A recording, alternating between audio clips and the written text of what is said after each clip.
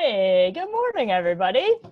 Well, it is officially 11 o'clock, and so we're going to go ahead and get this thing started off. It's really exciting to see all of you here. This is our fourth April Tuesday topic, and so we've had a fun trip all around the state from west and middle, and Melody's coming to us this time from East Tennessee, and we are going to be visiting some about herbs and what we also now I haven't gotten all the schedule completely shared yet, but we're going to be continuing some of these Tuesday topics now, not every single week, because we've had both Tuesday and Friday sessions for our master gardeners and for gardeners across the state, so we're not going to quite be able to keep up that pace, but we're going to have specific sessions for master gardeners and some of these horticulture hot topics that, get us out in the field as we continue through May and June and July. So I'll be sharing all of that information via email. Actually, I'll probably send it out when I send out the recap from this presentation. So it's been so much fun so far, and we are looking forward to more fun sessions on horticulture this summer. So to start us off, today, we are specifically talking about herbs, and I don't know, Melody's kind of already said hello. You want to say a welcome while we get rolling here, Melody? Good morning, folks. I'm real excited to be here with y'all today. Some of you that know me know that herbs are one of my favorite things to talk about. So you all might be in trouble. We could be here for days. I mean, I don't know about you guys. I've heard some comments on the sunshine, but I mean, it's kind of dreary outside. So sitting inside and talking about plants is a pretty joyful task. So Melody's got a little bit of old school Appalachia in her, so you might hear a little bit about that as we go today. So we talked about weeds, we talked about transplants, we've talked about annuals, and so this is just kind of a fun combination of a whole lot of different aspects of horticulture. So to kind of get us started off, I'm gonna start, and I think that so for those of you, I hope most of you know me. I guess I always start this and never actually introduce myself. So I'm both a extension specialist, but also have the opportunity to work with master gardeners all over the state. And I feel like this topic of herbs is one of the ones that we have a lot of questions about. People are not exactly sure where as extension, whereas master gardeners, we kind of fall on this, herb spectrum. And we have a lot of great people who work in this area and of course, a lot of great information. And so I'm kind of want to start as we sort of frame the discussion with where we fit in this whole spectrum. So when we think about this, and you can go ahead and move to the next slide. When we think about this idea of horticulture and herbs and history, there are a lot of horticulturists who actually do research and work in the areas of understanding how health and society and economy have been intertwined. A lot of the plant species that we have are actually, in cultivation because they were sought out for spice trade and things like that. So it's an awesome part of horticultural history. And in fact, one of the pieces of information that I'm going to send out with this series, when we send you the video and stuff, is going to be some historical context from some of our research horticulturists in these areas. So history is important. And also, on the next slide, there's even some ecology and society. Now, we're not going to get into all of this, but if you recognize that picture on the left, that's ginseng, right? And I got to throw in some West Virginia hillbillies just for fun, right? So the ginseng trade and all of the ecology and society and cultural, some good, some not as good aspects of that even get brought in, right? So horticulture and botany and ecology and society mix. We will talk about, in fact, here's one thing I can promise you. We will go through this presentation and Melody will never tell you where her ginseng patch is. So there, you can go ahead to the next one.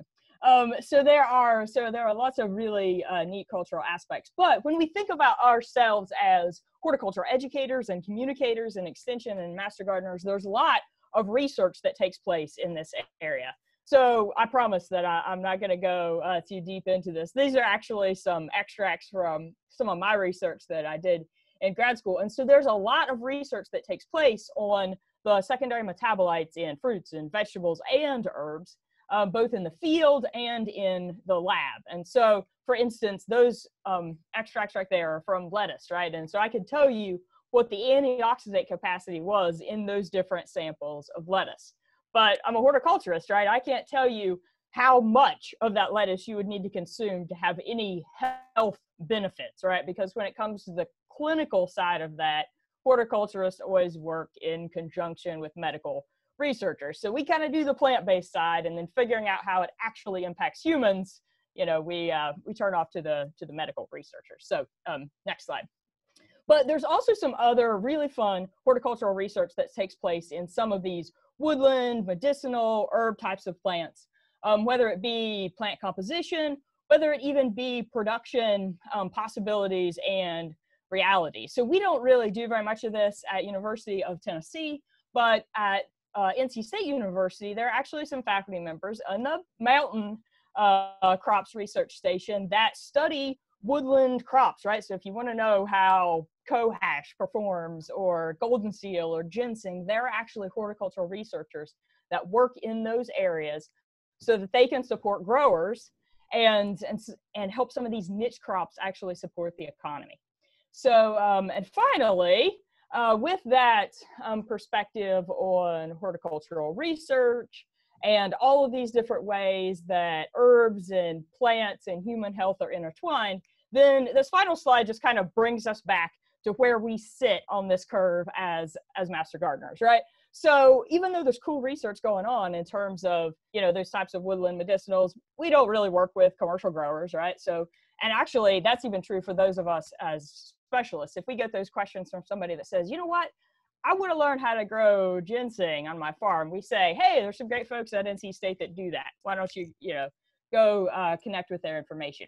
And we don't teach or comment on modern medicinal uses, right? Because that's ingestion, you know, that falls more in the clinical side of things. Just the same as we don't comment on what mushrooms are edible, right? It's just outside of the range of what we do. So we keep it within our mission of horticulture education and within our expertise. So there are lots of master gardeners, and hopefully over the course of the summer, we may actually get the chance to visit some of these sites where horticultural aspects of herbs and human history come in the horticultural sites and the gardens that master gardeners manage. So a lot of cool education takes place there.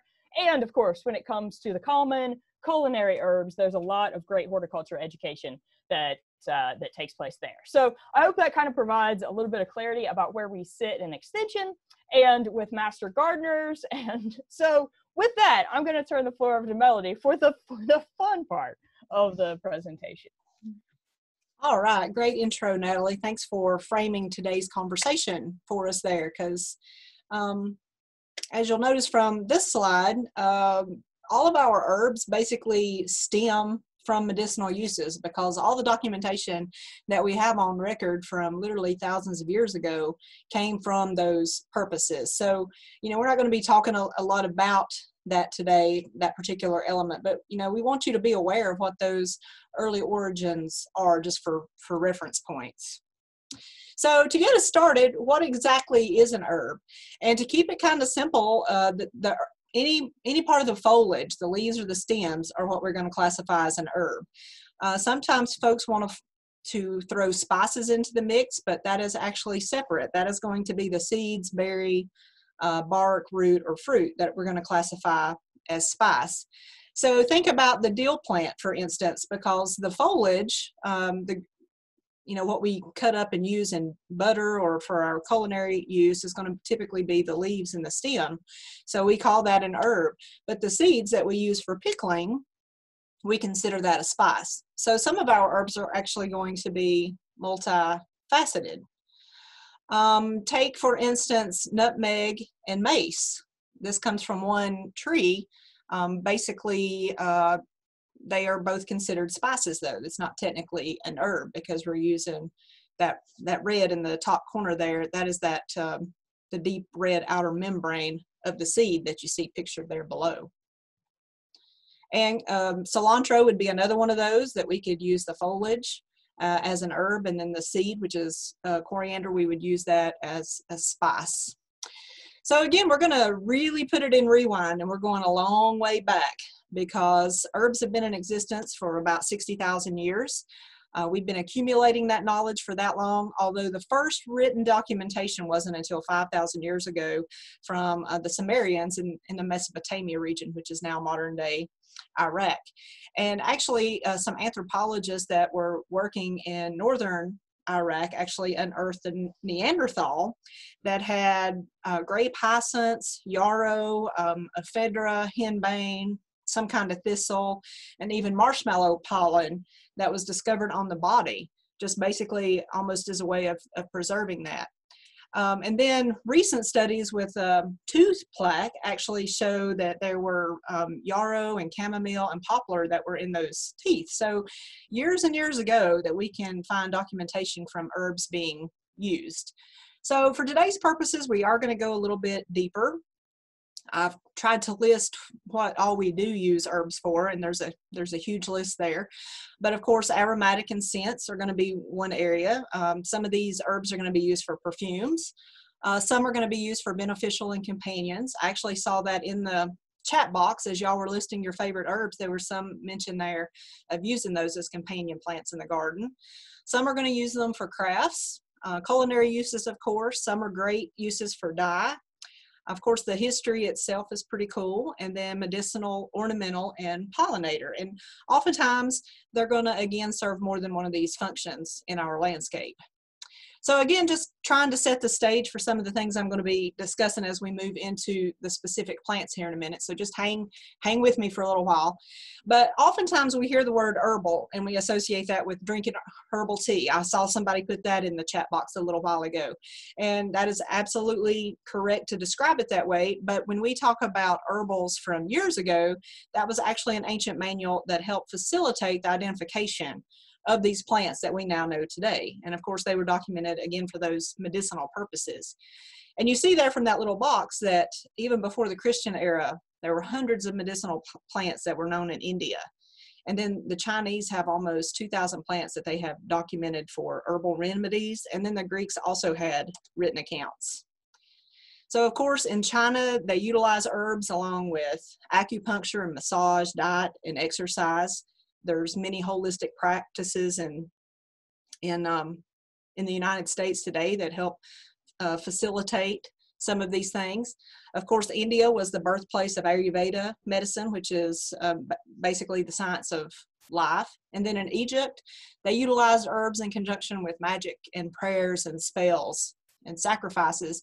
And then we owe the Egyptians for the practice of embalming, because at that time they were using fragrant spices upon death to clean the inside of those corpses, because they thought that it helped appease the gods of death. So this one practice actually helped lead to world trade, especially with some of those spice routes.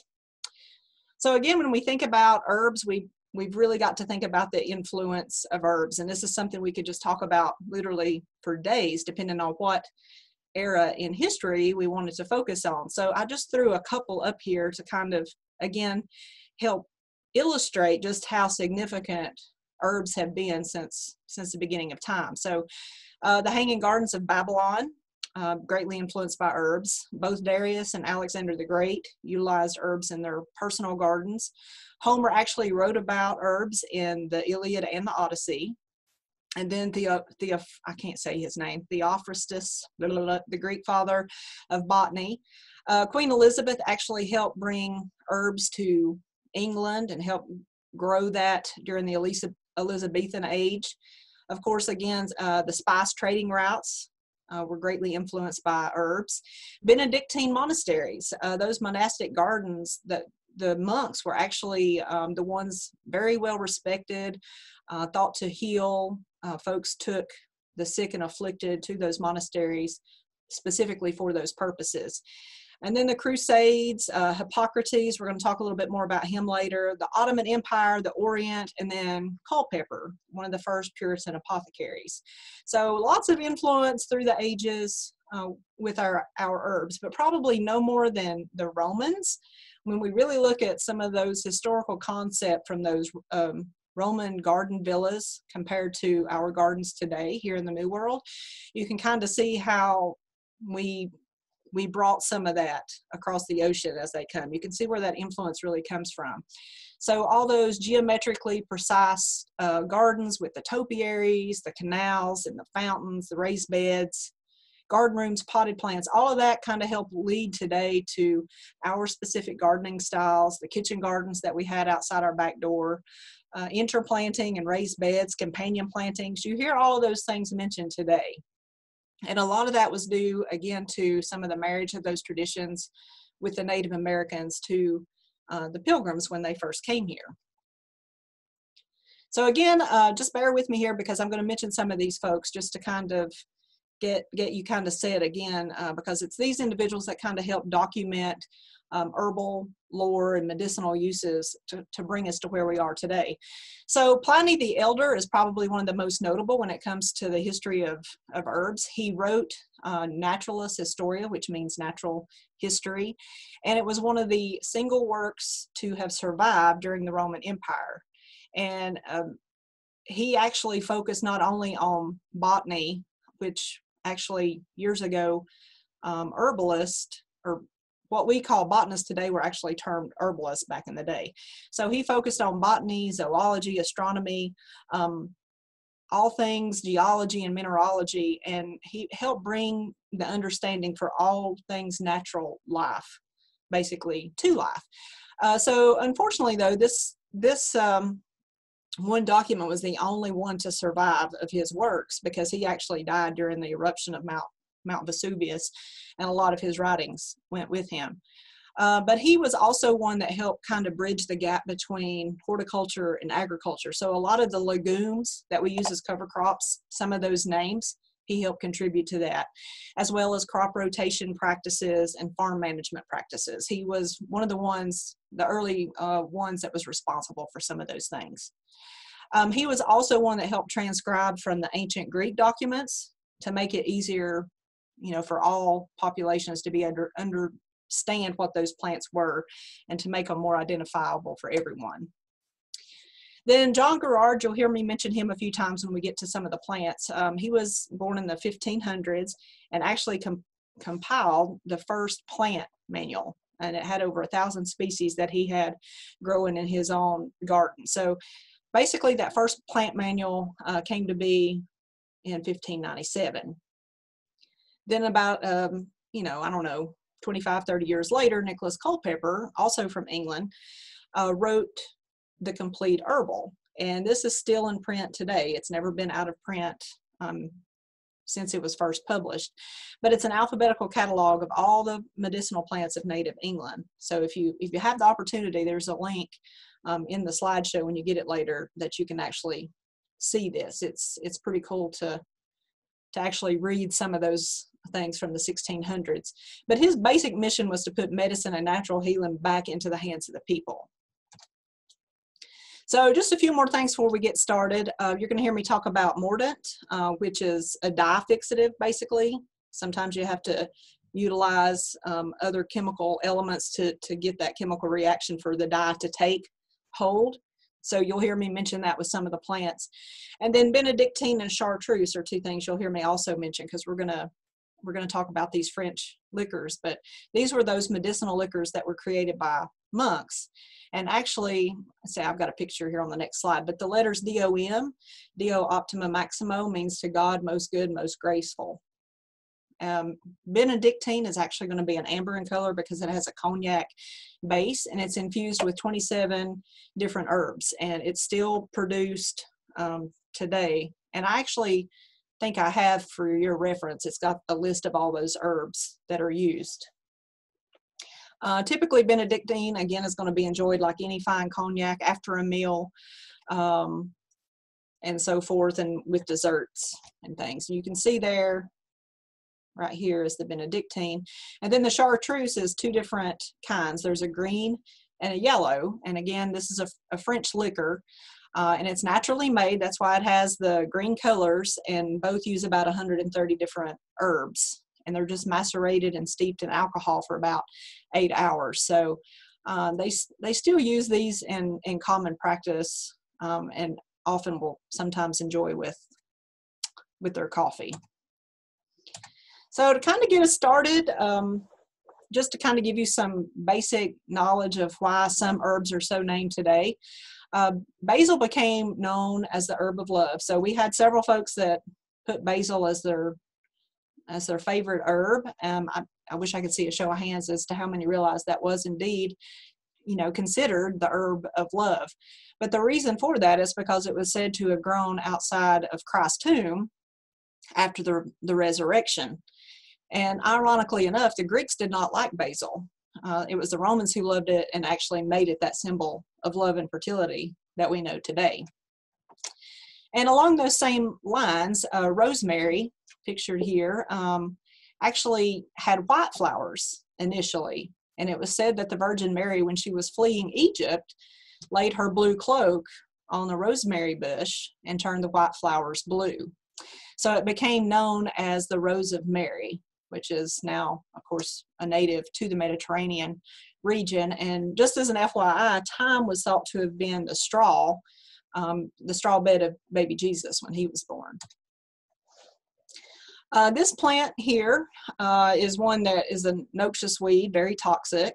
It's called the poison hemlock, but there's even documentation way back that show this plant was utilized. This is a picture of Socrates, and his scholar Plato actually documented his death. He was sentenced to death. He was a bad boy, so they made him drink the juice of the poison hemlock. So even years ago, we could see documentation of the bad side of these herbs as well. I tried to blow these up a little bit so you could see this better. This was one I talked about if anybody was on the wildflower walk a couple of weeks ago. This is a betony, and Anglo-Saxons believed that betony would keep witchcraft at bay, because back during that time, witches would practice their craft in the cemetery. So that's why you would see an intermingling of betony. And oftentimes you can still see remnants of this in old cemeteries. You can still see that plant growing. And then probably one of the most famous is the witch hazel, of course, used for dowsing for water. Interestingly enough, one of the largest populations in the United States for dowsers today is in Raleigh, North Carolina. So this was an ancient practice. You can see them right here, dowsing, using the sticks to find water. And witch hazel was the tree that was most often used for that. And we would be remiss if we didn't talk about tussie mussies. And you can see there, it's just a traditional bouquet of flowers. But basically back in the 1400s, flowers were utilized as a love letter. So especially during the Victorian age, this become even more of a fascination. It became the secret language of flowers. So each flower basically represented something. So for instance, again, basil represented love. Calendula represented health. If maybe somebody passed, you would send lady's mantle, which represented comfort. And then yarrow for healing if someone was sick. So every flower had a corresponding feeling associated with. So when you sent a love letter, it would be in the form of flowers, and everybody knew what the language of the flowers spoke. So this became, again, really popular during the Victorian age. Okay, so that's kind of help us set the stage, and I've talked a little bit about basil and rosemary and thyme and some of those. And I call these commonplace herbs, not to offend any of these herbs, because hopefully we are all very familiar with these herbs, and we probably utilize these in our gardens and our landscapes. We're using them for culinary purposes, maybe even in preservation, like with the dill and the garlic. Maybe even using them for cut flower arrangements or whatever. But hopefully these are some of those herbs that we all know and love. So basically today we're going to take it a little step further, maybe go from some of the ordinary to the more extraordinary herbs. And maybe some of these you have heard of, maybe not.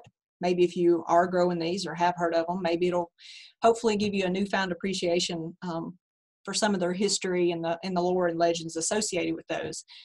So again, when we are going to talk about some of these in the next few slides, we can go all the way back to before Christ and come up through the Middle Ages, the medieval periods, all the way to when the Pilgrims came here into our modern day gardens. But I feel like we have to give credit to the Native Americans because they helped bridge the gap between those two worlds, basically. Because when the Pilgrims landed here, there was only 90 diseases known at that time among the Native Americans. And the colonists, they recognized this. And that's why Native Americans became respected healers in all of their communities. They were the ones that knew how to treat illnesses and injuries and helped with childbirth and midwifing and all of that. So a lot of the traditional remedies that we find in Western, the Western herbal dispensaries today, we owe to the Native Americans because they were the first ones to introduce that to the white people when they came here. So some of those, and you heard Natalie mention, I think, cohosh a little bit ago, echinacea, golden seal, all of those were here. We still see those growing in our native woodlands and our forested areas, still utilized today.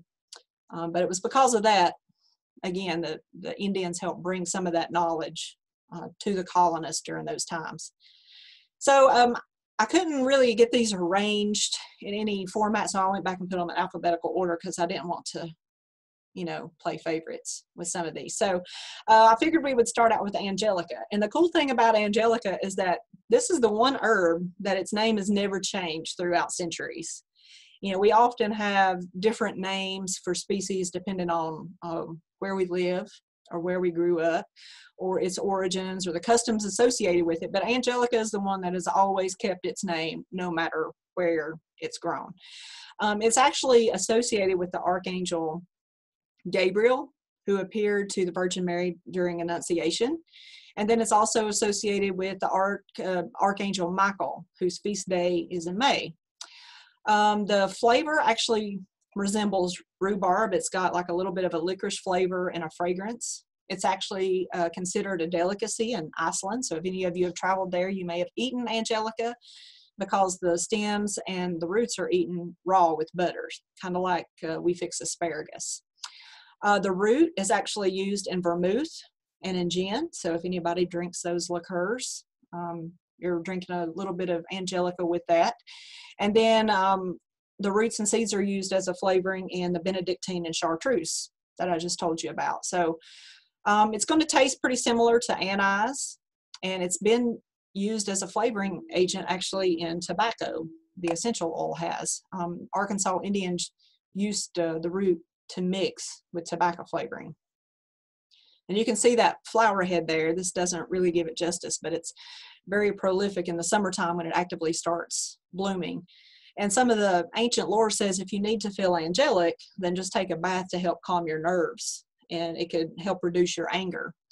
And the essential oil is still used in shampoos and perfumes, creams, oils, and all that today. And it's often deemed nature's, air freshener. And it's also used in herbal pillows. And you can see there from the prolific blooms that it can indeed make a striking border plant in your garden. The only maybe drawback is that it is really tall. It can get very tall. And it's going to be best grown from seed. If you do sow it from seed, you don't want to cover that seed. You need a lot of light for those seeds to germinate. Do be careful, because when I showed you Socrates a few minutes ago, it does look very similar to poison hemlock. And it has been used as a dye for dark green if you mordant it with iron. If anybody has ever heard of the Chinese herb Dong Quai, this is not that plant, but it is a species of Angelica that grows indigenous to China. All right, the next one on our tour is going to be bee balm, or Monarda. It goes by several different names. Oswego or bergamot. Actually, I'm going to give you a bunch of those names as we move through here. But this is a member of the mint family. It is native to North America. It's going to bring a brilliant splash of color to your landscape because so many of these colors do exist. It was discovered by the Indians in New York in a place called Otsego, hence the name Oswego. The cool thing about this plant, though, during the Boston Tea Party, the Indians taught the settlers how to drink this as a substitute for tea. And then it's also cultivated in Europe, but it's called Melissa, or Indian nettle, because John Bartram took the seeds from here back to Europe to propagate.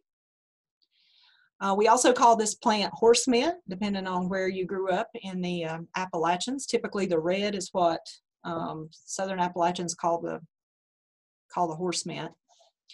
It does thrive in a variety of soils, though, in light conditions. It's not really picky on where it grows. It is going to cross-pollinate, though, so when you do plant these, allow some spacing in between your plants. And then if you cut back that first surge of growth after it blooms, it's going to force a second growth. A lot of people don't realize that you can cut it back to about 1 inch from the ground and force a second bloom. Another name for this is going to be mountain mint. That's what you see pictured here. It's got that lighter white bloom. It's going to be also called bergamot because it smells like the bergamot oranges from the region of Seville. And that was actually used as an ingredient in cologne for years ago in perfume. And it's also used in potpourri.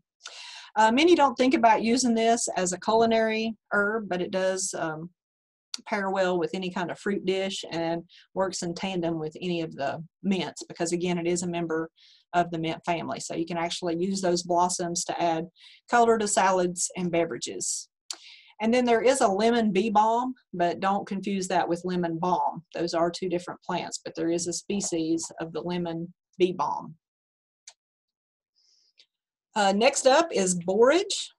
The cool thing about this plant is that it has historical ties to invoking courage. It was a favorite among the soldiers during the Celtic Wars. They actually had a saying, ego, barago, gaudia, semper ego. And translated, that means borage always brings me courage. So there's documentation of this years and years ago. So it does have a very storied past. And during the Crusades, it was used in infusions before they actually departed for the Holy Land to help give them courage. And then ladies would embroider the pretty star flowers on scars that they would give their knights before combat because, again, it helped bring forth courage. And you can see the flower there, what that looks like. And then according to an old wives' tale, borage sometimes was smuggled into the drink of a prospective husband to give them courage to propose marriage. So I'll plant the seed there for some of you ladies. And you can see there what the foliage looks like when it's first starting to burst through in the springtime. The other cool thing about this plant is that all parts of it are edible, and it has a crisp cucumber flavor. The flowers, again, are going to be beautiful additions to any salads or drinks. And then if you know salad burnet, which we're going to talk about that a little bit later, it's also similar in flavor. The bad thing about borage is that it's not going to store long term unless you store it in vinegar. But it's also a pretty attractive plant in your garden, but it can sprawl out. I think I've got a picture coming up next that shows you that. So some people don't like that sprawliness, and it can look kind of rough sometimes.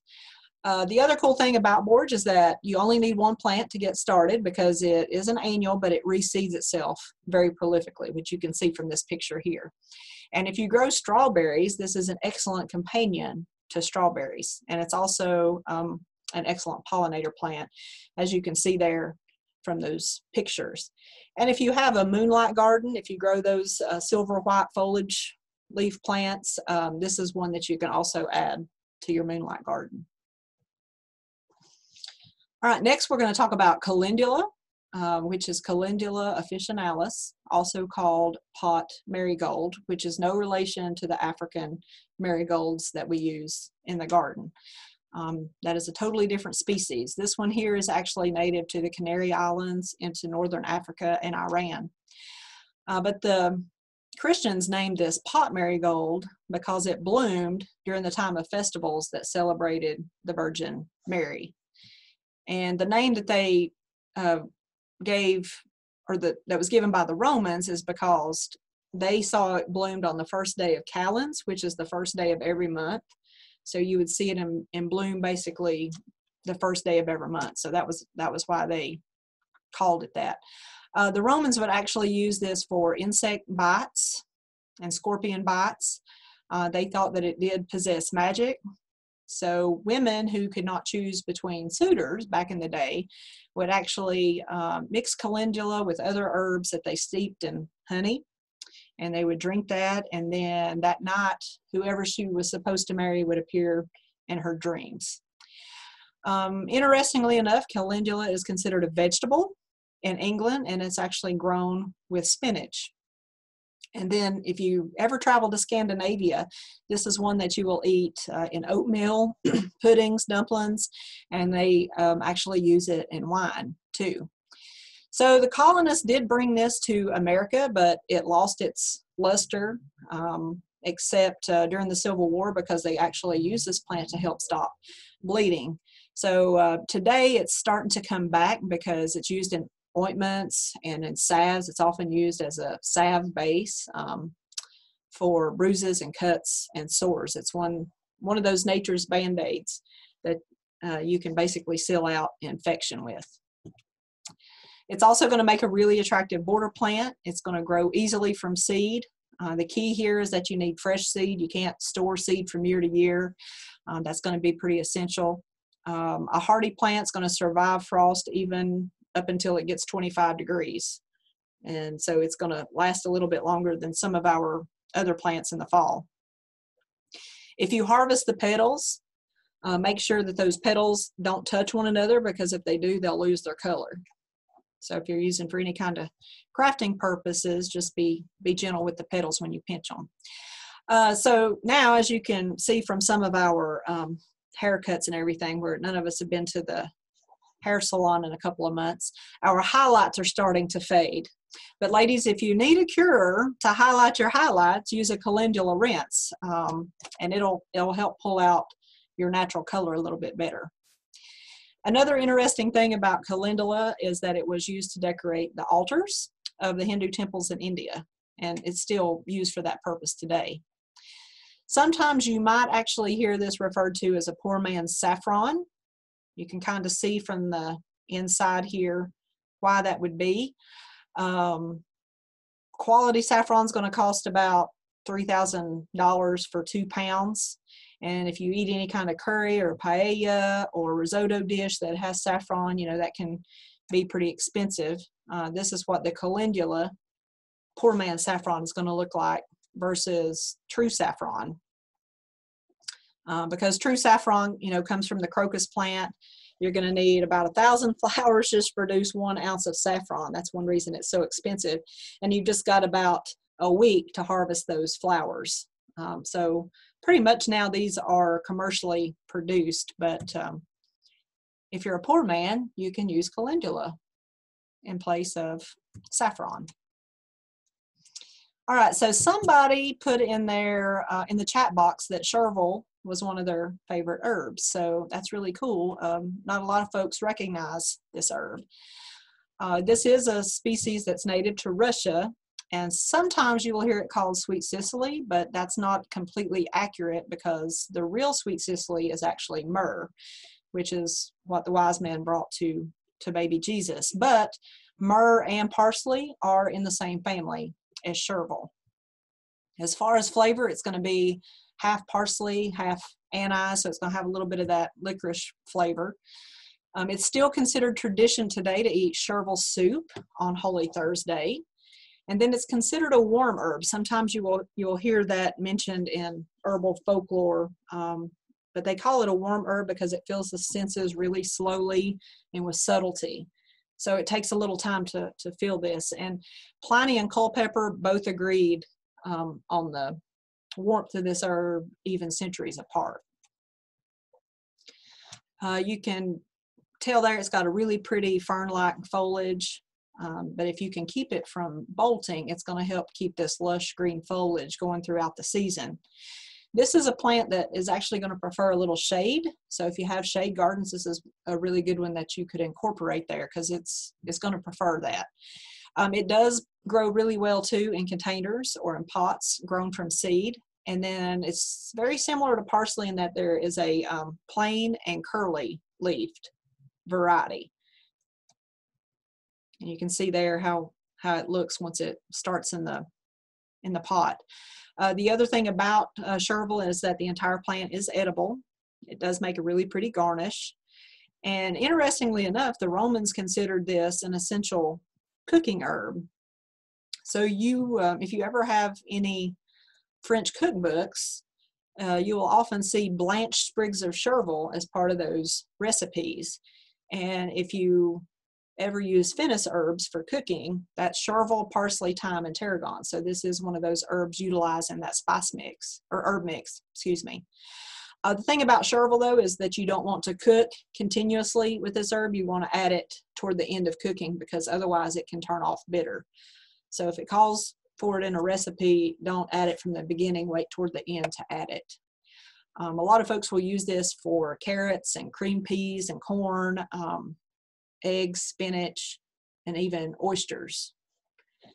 And if you do want to preserve this herb, it does really well in butter because it's not going to dry and keep well. It is considered a cheerful herb, and it's going to be used in potpourri and dried bouquets. And if you have the hiccups, eat chervil. All right, next on our list is comfrey. It's been acclaimed a great healer since the beginning of time. Sometimes you will hear it called nip bones because back in the day they thought that if you had a broken bone, it would actually help mend those bones back together. The Greeks actually used it to stop bleeding, and it's still used as a base in a salve today. The difference between calendula and comfrey is that comfrey has the tendency, if you don't clean that wound very good and you put that on there, it can lock infection in because it will seal the skin really tight, which is another reason it's called nip bones. Because its scientific name actually comes from the Latin conferta, which actually means grow together. Let's see. Farmers cultivated this fodder as a feedstock, and then leaves were used in soups and stews back in the day. And then it was also used during the potato famine because they thought it was a high protein source that could be replaced during that time.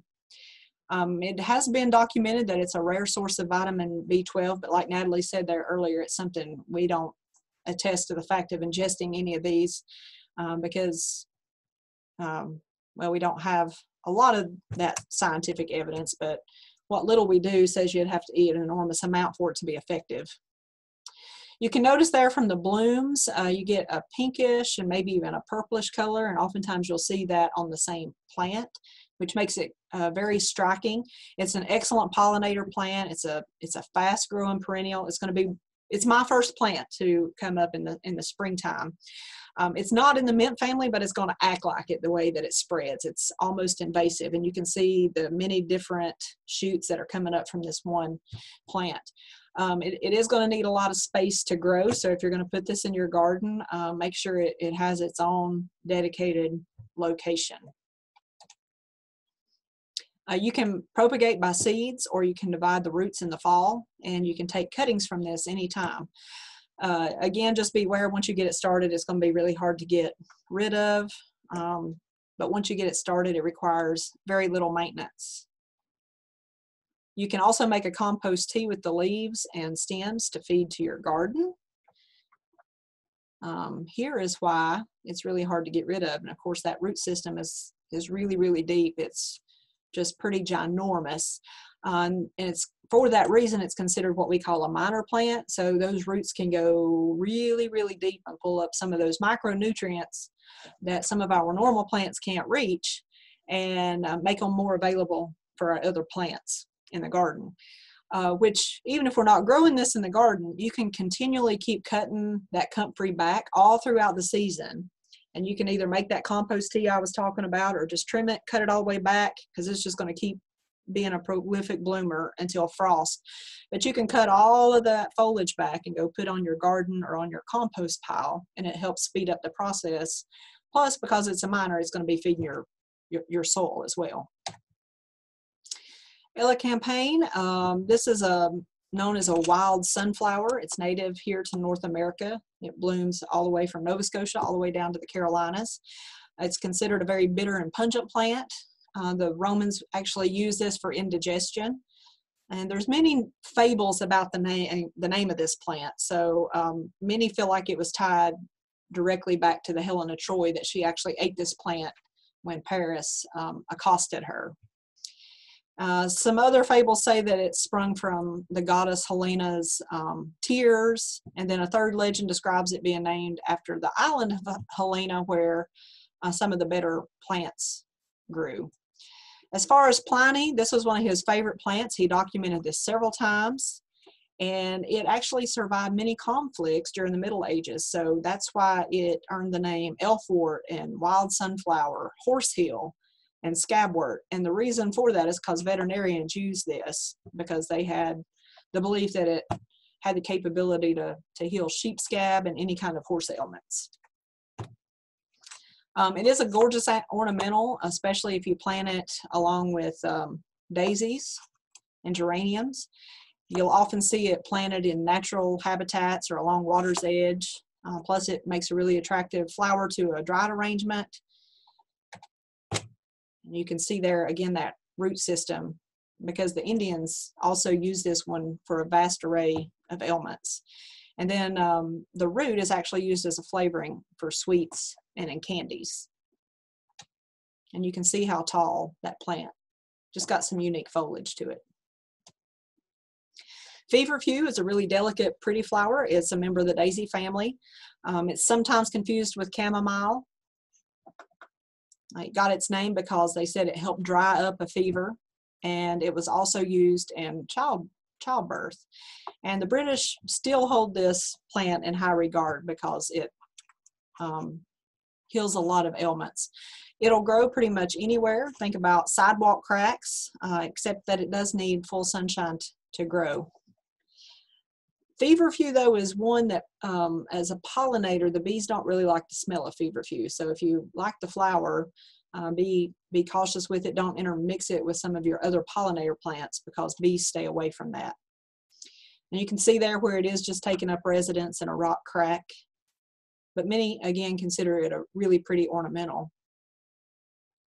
Another active ingredient in feverfew is pyrethrin, just FYI, which is a natural insect repellent. So the British actually use it as a moth repellent. And then we have horehound, and you can see from that delicate silver foliage, again, it's a good moonlight plant. It is a bitter, aromatic, warming herb. It's got a woodsy fragrance. Both the Greeks and the Hebrews loved this plant because it was said to relieve a multitude of ailments. And of course, today we see horehound cough drops in abundance, and they actually thought that it treated a sore throat. If you mix it with fennel, it makes a great iced tea or a lemonade, and you can still make a old-timey cough syrup with a mixture of this and honey, and of course, again, it's still used as an old-fashioned candy flavoring. The leaves are furry, and they've got like a menthol-like taste, so sometimes you will see horehound ale if you're in England, because they use it in place of hops over there. So it's got a little bit of a more pungent taste than what the actual hops do. And it was a ritual bitter herb of Passover because it helped represent the flight of the Jews from Egypt. It does grow easily, but it can take over, so be careful with that. If you put it in pots or maybe help contain it, that would be good. The foliage, when it does grow out, has a tendency to almost get rubbery, so you need to keep it clipped back for the most vigor. Next is hyssop. I have no idea what time it is, y'all. Okay. It's 10 till. We're having fun. Okay. All right. Yeah, I don't have my clock up here. You just tell me to shut up because, yeah, I'm talking way too much. Okay, so hyssop is a holy herb. So you can just take a whiff of this plant and know it belongs in the medicine cabinet because it smells like camphor. And actually in the Bible, it was referred to as what was to heal leprosy. Purge me with hyssop and I shall be clean. Wash me and I shall be whiter than snow. So it does date back to several centuries being a cleansing herb because they would strew it around the floors of their kitchens and it would help improve the smell of the kitchens. You can see there just how vigorous it does grow, pretty prolific. Hippocrates really liked this herb. He did use it in his the monks used it in Benedictine and Chartreuse. It was often said that it could cure a black eye, and it can be a substitute for cosmary or mint, and it's going to be easy to grow just like the mints. Keeping it clipped will keep it growing. Just remember that if you're growing it for a pollinator plant, the bees, of course, love it for food, and actually ancient beekeepers would say or would plant this next to their beehives because they said it would sweeten the honey. All right, next up is lovage. A lot of folks get this confused with angelica because the foliage looks very similar. It is a favorite amongst growers here because it tastes like celery and it's so much easier to grow. So if anybody's tried to grow celery, you know it can be quite cantankerous to do that. So if you grow lovage, then you've got celery. It's a rather large plant, so you've got to be mindful of that if you plant it in your gardens. Charlemagne actually planted this in his, and Europeans still use this as a folk remedy. It's got to have a lot of sun though to grow. It is going to die back every year, but it's going to return each year even more prolific than the year before. So again, if you're wanting bushier growth, just keep those flower heads pruned off throughout the season. It's also known as love ache because it was deemed an aphrodisiac by medieval knights. They also would put it in their boots because it helped get rid of foot odor. And it was nature's first deodorant. And if you're having trouble right now staying awake, then you could just chew on a little piece of this and it would help keep you awake. And lovage loves potatoes. So anytime you're making potato salad or any kind of potato dish, lovage is a nice accompaniment to that. And then you can also mix it in with butter for a nice savory spread to have on sandwiches and stuff throughout the summer. Okay, and we're getting close to the end, I promise. So rue is one of those plants that has a colorful history. Its scientific name means to set free. And Aristotle loved this herb. He documented it several times because it cured indigestion. So another reason was because it was also deemed an anti-magical herb. Pliny believed that it helped with eyesight. The only bad thing is some people, it's kind of like cilantro tastes like dish soap to some people. Some people can have an allergic reaction to this just touching it. So if your skin gets blotchy, kind of red, it's usually that essential oil from rue that you could be having an allergic reaction to that. During the Great Plague of London, there was about 7,000 people dying each week with the plague, but no one knew really what was causing the disease, and there was warnings going out all through the country. But rue came about because if you've ever heard of the ancient story about the 4 thieves oil, which is still in existence today, that's when this came about, because this was one of the original ingredients for that. So they would mix a gallon of red wine with rue and sage and wormwood and some others, and they would rob the graves of the rich corpses, basically, by utilizing this, and thought that it could be a healer for the plague. It was used as an antidote for poisons. It was also used to treat epilepsy back in the day during the Middle Ages. Probably the coolest thing about rue is that it was played a hand in the design of playing cards. It was used as an early model for the suit of clubs. It doesn't often have a place in ornamental gardens just because of some people having that allergic reaction, but it does have that striking blue-green foliage and is also considered one of those moonlight plants. If you have figs, you could plant this next to your figs, and it really helps those figs take off, but you don't want to plant it near basil or sage or cabbage because it can stunt the growth of those plants. Salad burnet, you can see here it kind of looks like chervil, but not in the same family. This is actually in the rose family, and this was the cucumber to your salad 400 years ago, but now you only see this in some of your trendier upscale restaurants. It was used as an accompaniment to wine, kind of like celery is used in Bloody Marys today, but they would actually serve it with wine. Pliny often raved about this plant in his writings too, and you can see, well, I've got a picture of the flower head in a minute ago, or here in a minute, sorry. But this is one of the herbs that the colonists brought with them to use as a tonic. So some of you have heard me in other classes talk about ramps in the springtime. Our early settlers here in the southern Appalachians use that as that cleansing tonic in the spring. Well, salad burnet also served that same purpose before ramps were discovered. And you can see that pretty flower there. It's very prolific. You can use the tender leaves in salads because those older leaves are going to be a little bit bitter. You can actually use the seeds in cheese spreads and in marinades. Blend it with other herbs for zesty flavoring, and add it to coleslaw or yogurt or any of those as a carrier. This was considered one of nature's first deodorizers too. All right, savory. There's actually two different kinds of savory. There's a summer savory and a winter savory. The summer is a summer annual, and it was at one time the strongest cooking herb available to Europeans until the spice trade opened up and brought them black pepper. So this is one that we have documentation of being used for over 2,000 years. It's so named because of Saturaja comes from the Latin for satire, which was half goat and half man. And they said the satyrs actually are what owned this plant back in the day. Virgil also mentioned this in his writing and suggested planting this near beehives because of the pleasant scent that it produced.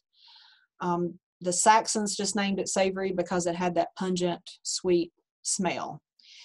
And years ago, they thought that this was a cure for deafness. It is native to the Mediterranean region. It's going to be really easy to grow from seed or cuttings. It's going to germinate really quickly. If you plant it like now, as cool weather as we've had, it's going to take it a little bit longer to germinate. The winter savory is a little bit shorter lived. So if you do plant winter savory, even though it's a perennial, you're only going to get about 3 years of a lifespan on it. And then the herbes de Provence, however you say that in French, this is one of those herbs that is used in that herb blend. This was not cultivated, though, until the 9th century by Italians. And they used it in green beans and lentils, and that's still popular today because many people utilize it as a salt substitute. And yeah.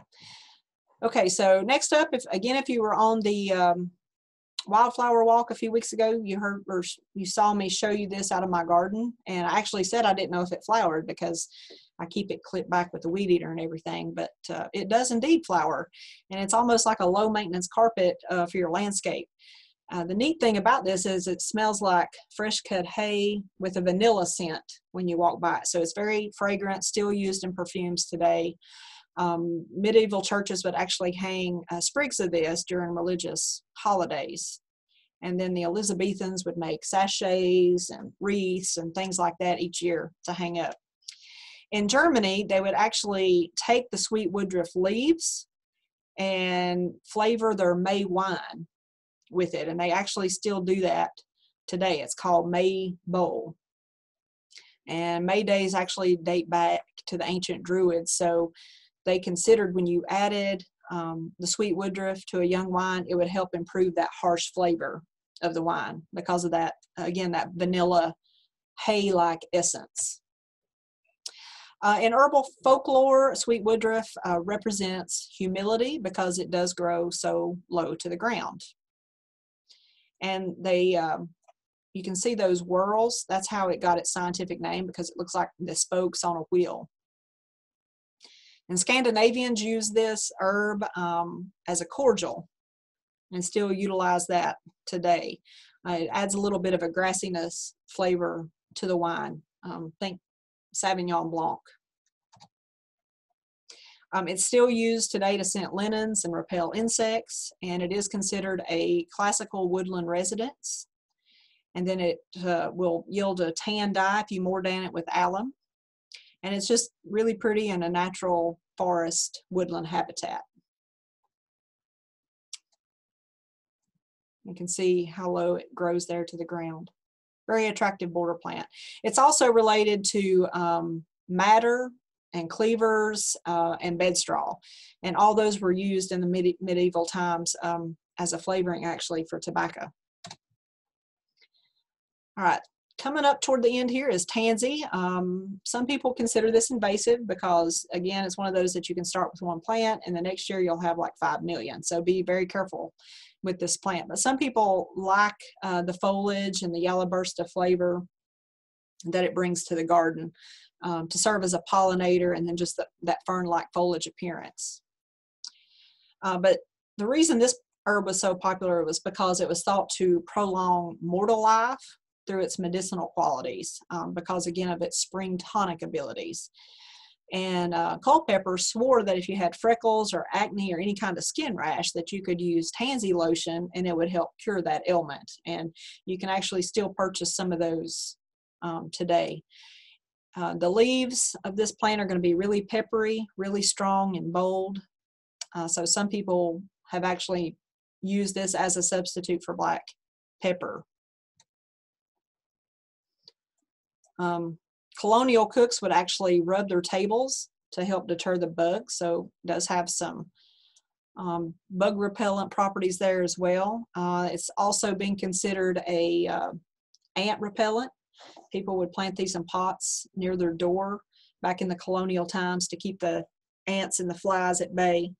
Some people will also call this ant fern just for that reason, and will take little sprigs and put in their cabinets to keep the ants out.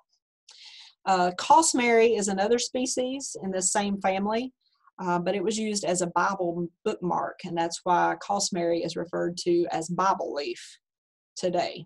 So sometimes you'll hear that name used interchangeably.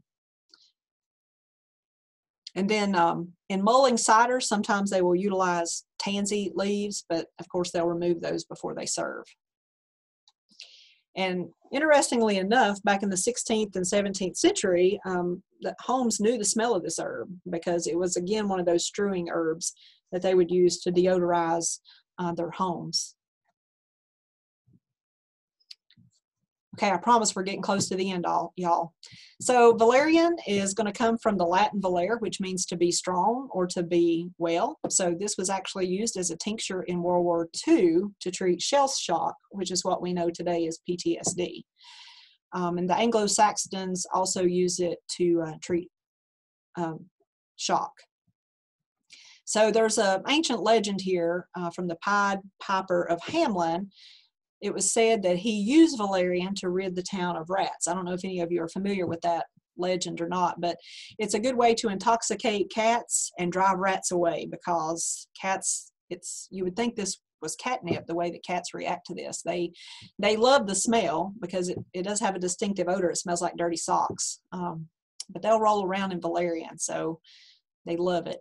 It was an ancient treatment for epilepsy, and Germany today actually has many proprietary drugs that utilize this in some of their medications. So diazepam, Valium, those are similar drugs as to how this would react, but this plant actually has fewer side effects. In the garden, valerian is going to be one of those old-time favorites. You're going to have several cultivars and colors available. It's very easy to grow because it does grow wild here in North America. They germinate pretty poorly in the springtime, so you got to wait till the soil warms up before you sow the seed. And you can see there what that root is going to look like.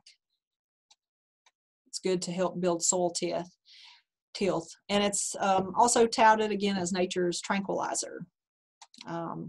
Some people say that this was, because another name for this is spikenard. So some people say that this is what was referred to in the Bible. It was actually valerian. And second to last is vervain. This is one that's used extensively to, whoops, I lost my place there, y'all. Oh, okay. Yeah, this was considered an old companion to the human race. This was very sacred to the Romans. The Latin comes, it means sacred boughs, so they would actually hang this from the rafters and things in the churches. The Persians and the Druids would do that pretty respectively during ancient times, and it was thought to heal tumors of the throat. It was also rumored that if you saw a shooting star, you could rub vervain in a handkerchief over a pimple and it would remove it. But you had to do it with the handkerchief. You couldn't do it with your bare hands, or otherwise you would just transfer the pimple to your hand. So you had to be careful with that. Some consider it just a plain Jane plant, but it was considered one of the most magical in Europe and Asia. It was used to purify those sacred spaces. It would improve immortality. It was utilized for crop fertility, prosperity, and love. So they also thought that it would protect you from lightning and evil forces. And the Iroquois, interestingly enough, would take these flowers and mash into a pulp, and they said that if you wanted to get rid of obnoxious people, that would do the trick. So anybody that wants to get rid of obnoxious people, grow vervain. And then if you drank a tea, they said it would protect you from vampires. So very much one of the most magical plants in ancient Europe. Okay, woad is also called asp of Jerusalem or glastum. The biggest thing here, because I'm running out of time, is it's in the brassica family. It looks a lot like wild mustard, but it is a beautiful blue dye. So it's going to be a really attractive plant to your garden. But this was what was used as blue dye before indigo. So just an FYI, it's got some pretty magical properties just from that vantage point. Woad would yield the blue dye, weld would yield yellow dye, and then madder would yield red dye. And that was what was used back in the ancient days to dye textiles. Last one we're going to talk about is wormwood, which is Artemisia, also considered one of those moonlight plants. There's about 400 species of this plant that do exist. It was named after Artemis, but this is where the ancient liquor absinthe come from. Probably a lot of you know that. France actually banned this in 1915 because it literally made people pretty crazy. But a lot of liquors still utilize this as a flavoring agent because it's used in vermouth and in Campari. This is one that's never used in cooking, but it was used as a worming medicine. Veterinarians loved it for animals, and then it was also used for worming people.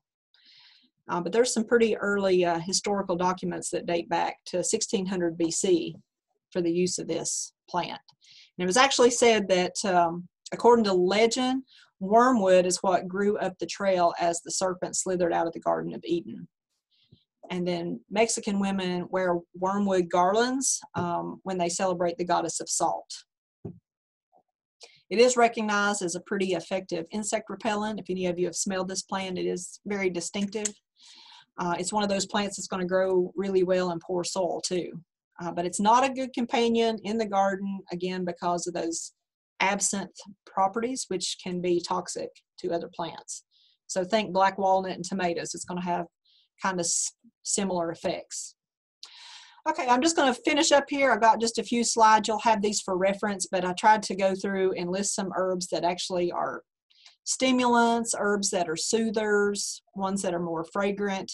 And then I also added some additional notable herbs. If you study some of these plants, you can find out where their place in history truly was. And then just to kind of finish up with what Natalie started us out with, the phytochemistry of plants, the study of those chemicals in plants is pretty cool. And these are all terms that we've heard with plants. So you can see just how much plants really do offer the modern world, and how far we have evolved, and how much that herbs truly have influenced modern day herbalists just like you and me. So I hope you've learned a little bit about some of the historical references. Like I said, I could talk for days. Y'all got to cut me off. I sped through that there at the end. So there were notes in the chat box that were like, "Don't make her stop." I'm like, I can't make her stop. No one can make her stop.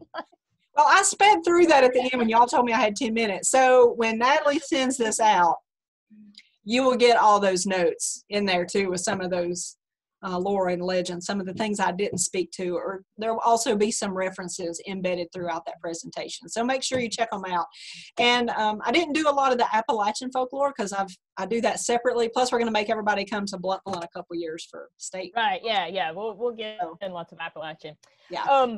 I actually have a little poll here that I hope works to give y'all a little bit of a chance to give us some feedback on that. And another thing that I wanted to share, I think that I've actually got my screen pulled up. One of the things that I'm going to send with all the information is the fact that our friends across the mountain have a great plants database.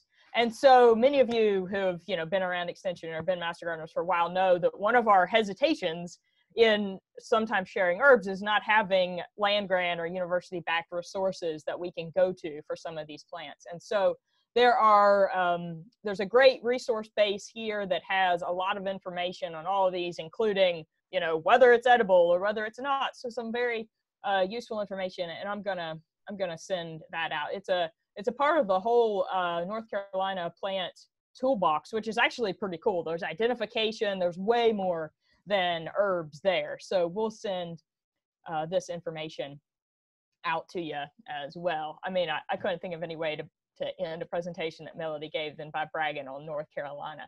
So so we'll get that out to you. And I think everybody's, oh yeah, we've already got over 130 people that have answered the the poll question. As you can tell, I got a little bit loopy at the end. There's a little bit of a smart aleck response there, but we're so glad that y'all have joined in with us on this series. And I'll send out the recording, we'll send out the background information, and I'll also send out the information for what's coming up in May. So we are not done. We are going to continue to hang out with y'all over the course of the rest of this year. I want to go ahead and let anybody who has any final questions put in the chat box. Melody, do you have anything else you want to share as we close? I did want to share, because just looking at some of the comments, I wanted to come to you live again from my garden, but I told Natalie the only thing I really had up to talk about was the comfrey and the tansy. And just as an FYI, I named my cat Tansy because, it can be an invasive species, but that's a whole. She's kind of mean too, yeah. A little bit peppery. But what I may do is, as my herbs continue to come on up, I think I'll do like a short video and maybe get Natalie to share that with all of y'all too, so you can kind of see how they're placed in the landscape, especially shade versus sun and some of those things. Yeah, absolutely. We'll get it on YouTube and get it shared with people throughout the season. All right.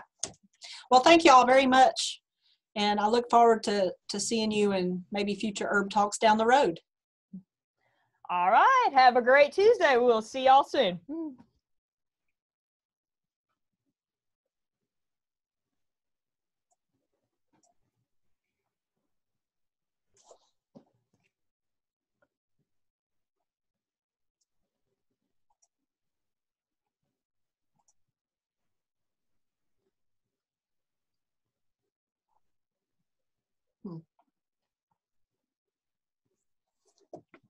I'm going to tell you, when I came in here this morning, it was like icicles hanging from the ceiling.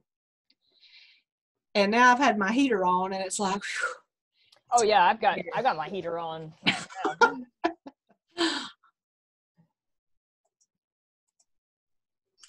I noticed, even though I went back and did spell check on that, there's still a lot of misspellings. In the notes. It's the wrong words, like form and from, or add for and it's like, geez, really? So I'll clean all that up. I think what's in there right now, I'll take that out and I'll go through and, like, I'm looking at spices right now and it's sposes. So I'll clean it up and get all that to you, the video and all that stuff. Okay, yeah, that's good. I mean, we're not under a big time crunch for getting that out, so that's no problem. How do you save the polling, or does that save automatically?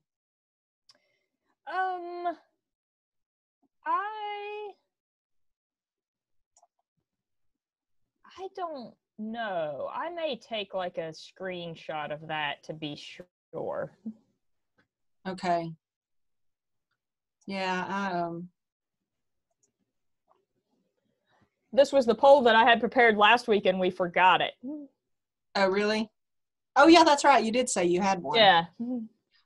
I don't see anything here to do anything with that.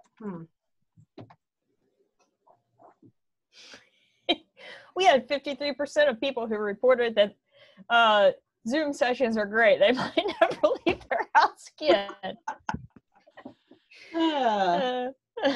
I'm still looking for my unmute. I was wondering what you meant, that you were being sarcastic. I didn't see that till you said that. Yeah. Yeah. I wonder if the poll, when we cut this off, if it'll automatically do like the chat. I don't know. I've never really used the polling feature before successfully. Yeah, I just wish I could. I don't want to hit the poll button down there on the bottom because I'm afraid. Did you get a picture of that already? Mm-hmm. Okay, I'm going to see what that does.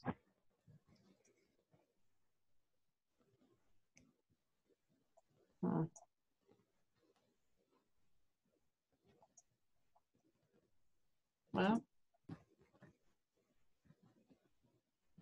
I don't know. I guess we'll see here in a few minutes.